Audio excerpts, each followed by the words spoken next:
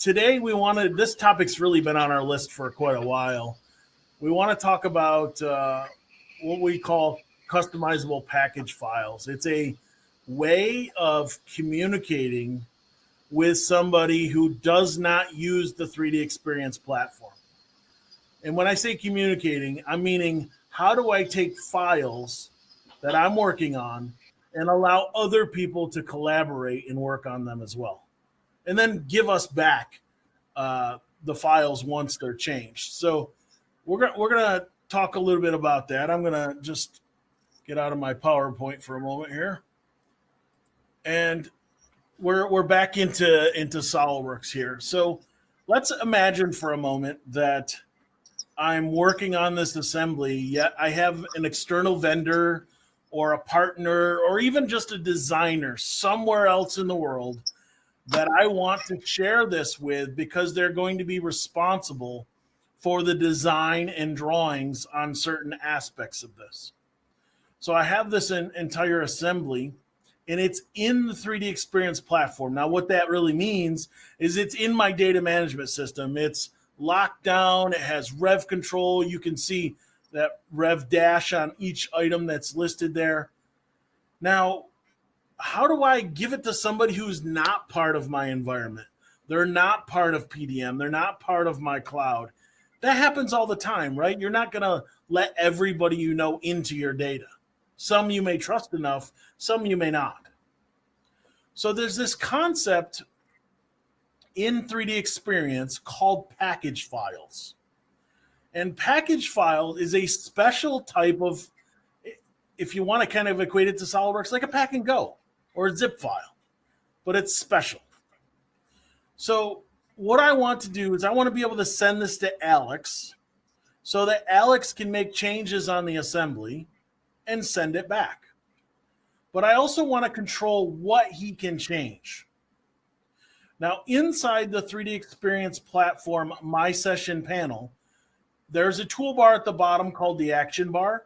And on that, the Tools toolbar is where we both import and export packages.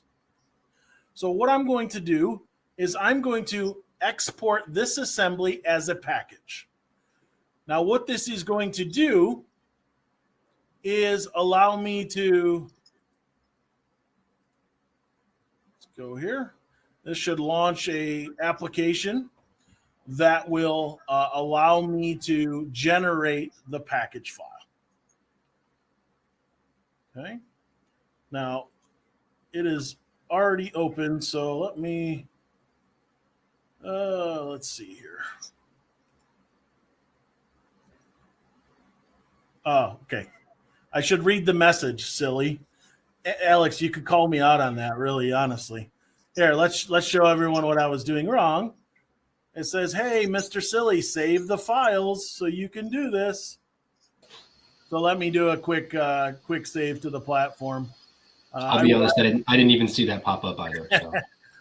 Well, I've gotten so used to ignoring certain things that I don't know, just ignored it, I guess. So we'll lock it, we'll save it, and we'll put it out on the platform where it belongs. Obviously, that's a requirement, right? You don't want any unopened changes that are kind of just sitting there, right? You want to make sure that if something's modified in your local cache, that you've got all those changes out to the platform at this point, right? So we have just one file that we're dealing with now that we need to save to the platform, and we'll go ahead and do that. I'm just looking at let's see what it's saying is modified here. It says a bunch of the drawings and so are modified, and that's fine. We'll just get everything saved up. There's a bunch of drawings related to this, and that's part of the demonstration today is that they're, you know, as you can see in the structure, it's an assembly with a sub-assembly and a bunch of parts, but we need to kind of isolate this and extract all the drawings along with it. So the system's going to allow us to do that, and I'll go ahead and unlock this. Okay, so now we should be good to go. I want to take the assembly, and we're going to export as a package. Should be no message that comes up, but what you're going to see is what we call SOLIDWORKS Exchange, or a CAD exchange tool. What this allows us to do is not only look at the structure, but determine what files I want you to have access to, Alex. Now, we're taking this out of the 3DEXPERIENCE platform, so I want to be very clear about what you can and can't modify. So I'm going to say, you know what, you can edit these files. So this is a subassembly. We're going to give you edit capabilities on all of the components in this subassembly because you're responsible for those subassemblies. But I also want to include any drawings that are related to those subassemblies as well, right? Because you're responsible for those. So if I pick that subassembly and parts, there's a little add drawings button up here, and you'll see this thing will kind of run, and it says, oh, it found 4 drawings. And if you can see at the bottom here, it says, okay, here are the 4 drawings that I came up with. And it's just using the open drawing functionality built into the platform so that you can decide, do we want to send these for edit, or do we want to lock them down? Okay, so overall, 2 assemblies, subassemblies, 16 parts, 4 drawings will be sent. Now we have to determine where we want to store this. So I have the option of storing this in 3D Drive. 3D Drive, we'll talk a little bit more later about the terminology here, but it's like a Dropbox, like a external sharing application. This would allow you to send a link and they could download the file. In this case, me and Alex are just going to actually create a file. I'm going to save it to the desktop, and I'm going to just give it the name. I'll just call this PKG demo. His name's going to be a little bit different, but you can see all you have to do is name it, and the export is created.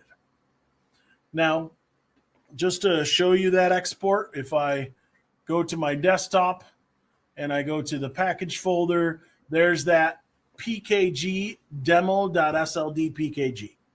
Okay, so I've created this, for all intents and purposes, zip file pack and go, a special pack and go that Alex is going to be able to use. Now, however you want to send it to him, snail mail, Dropbox, you can use 3D Drive. That's perfectly fine to you. Now let's look at what happens on Alex's end. Alex, I'm going to turn it back over to you. Go ahead and steal the screen if you would. Absolutely. Wait for it to catch up. Interject again. If anybody's got questions, don't be afraid to put them in the chat bot. All right, so you guys should be seeing my screen now.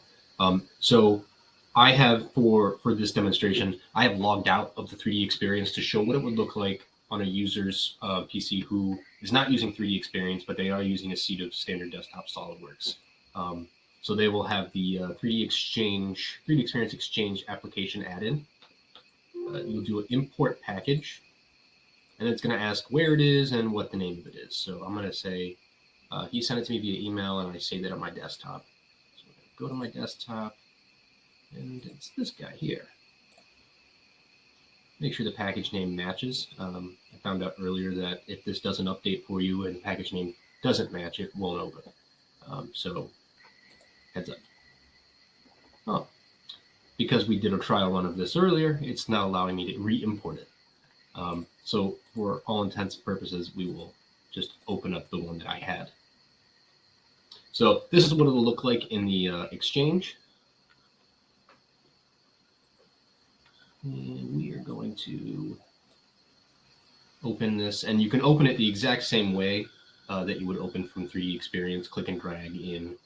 We've created an exploded view, and we've also changed some of the parts around from what he had previously. And including in this, we've also done a drawing.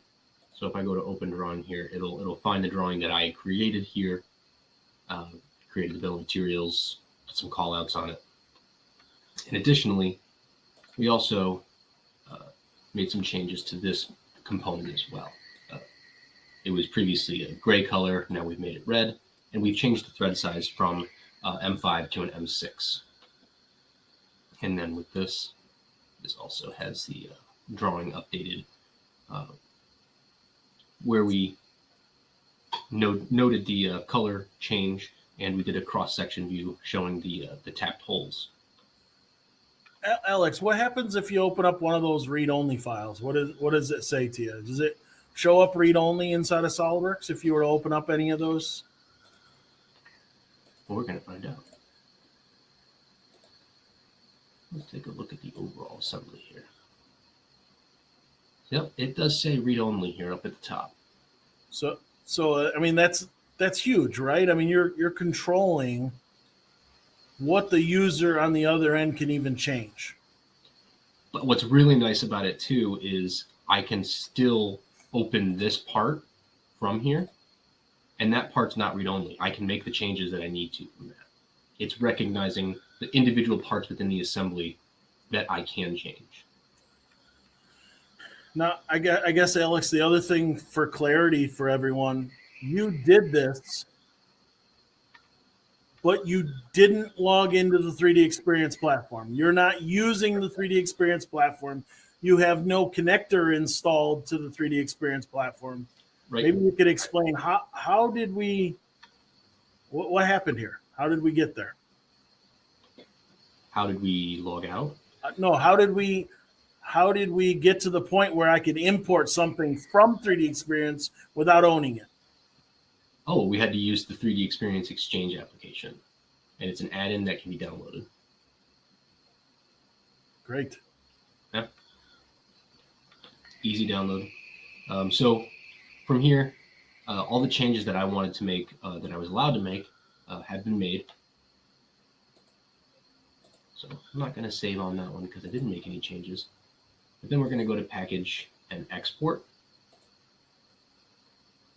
And it's going to ask me, okay, how do you want to export this? You know,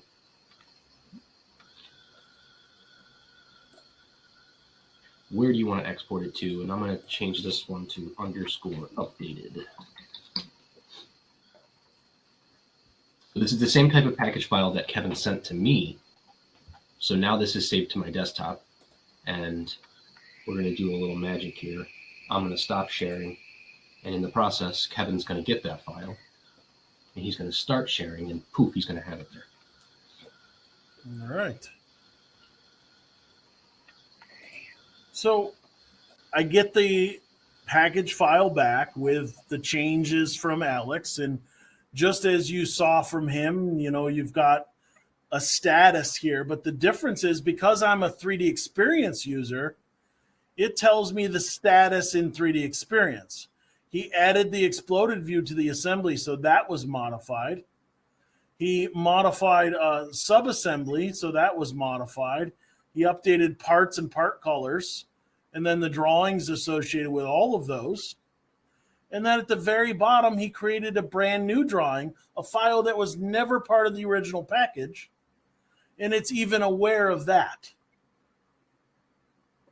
So that's huge. Not only, you know what it's like, Alex, if I sent you an assembly through OneDrive and then I just tried to figure out what you changed. I mean, without some sort of indication, we're just importing, exporting, and guessing. Right. I mean, I either have to give you a log of everything that I did and all the changes that I made, or you'd just be creating a new revision of all the parts with the updated files that I sent. And new revisions are not always the best option. Yep.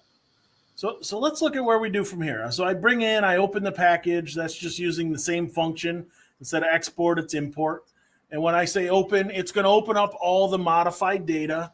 So it's going to bring it open inside of SOLIDWORKS so that I can make my choices on what I want to do. So this is going to open a bunch of drawings, the sub-assemblies, everything's going to get opened up in here. So I have the opportunity to preview those items.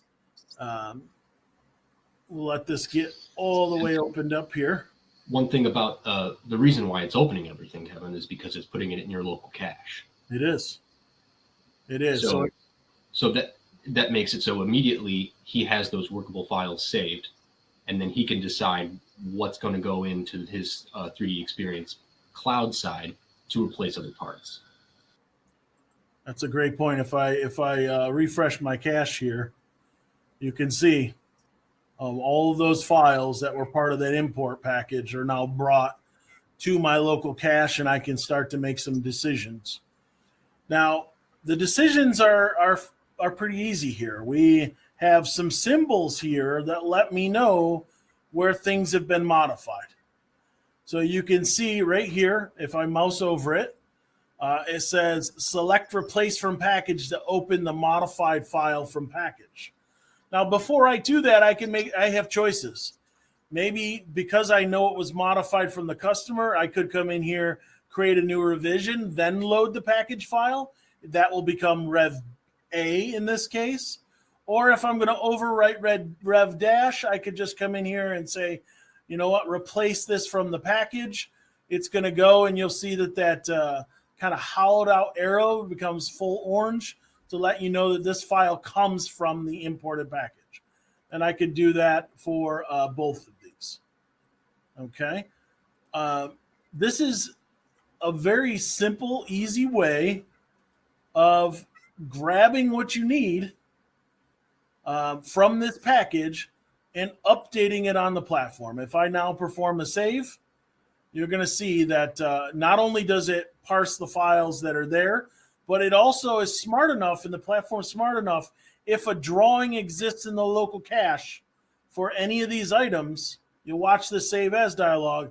I didn't tell it to check in any drawings or to save any drawings, but look, here's all those drawings that are sitting there. Okay, I can go ahead and now lock everything I need. I've got one new drawing, right? That came from Alex. It was a new part assembly drawing that would show up in the package. And now I can go ahead and update my platform files. This process is just so different than what it's like to do manual. I don't know, Alex, in your previous life doing this, when you had jobs and you had to communicate outside the building, how hard was it to send out an assembly and drawings and then get it back and then overwrite what was there? We had a lot of duplicate files. I can say that for sure. It was constant when we were working with outside vendors or outside engineers who were doing like FEA analysis and stuff for us, where we were having to send package files out, and then they'd send us edited versions saying, you know, this is what would pass the scenarios that you need. Well, now we have their version and our version. Do I need to create a whole new assembly? Do I need to just bring these parts in? It would have made things a lot more seamless and a lot less clunky, for sure. Absolutely. We felt this was an important workflow to get out there because I think there are people that are going to need this, and this will save you some time. So that's package files built into the 3DEXPERIENCE platform. So hopefully you got something out of that. I guess, Kev, we're at a spot for some Q&A. Do we got any questions we can? Nothing currently in the chat, but we did get some with registrations, and actually they're pretty good to tie in right now. So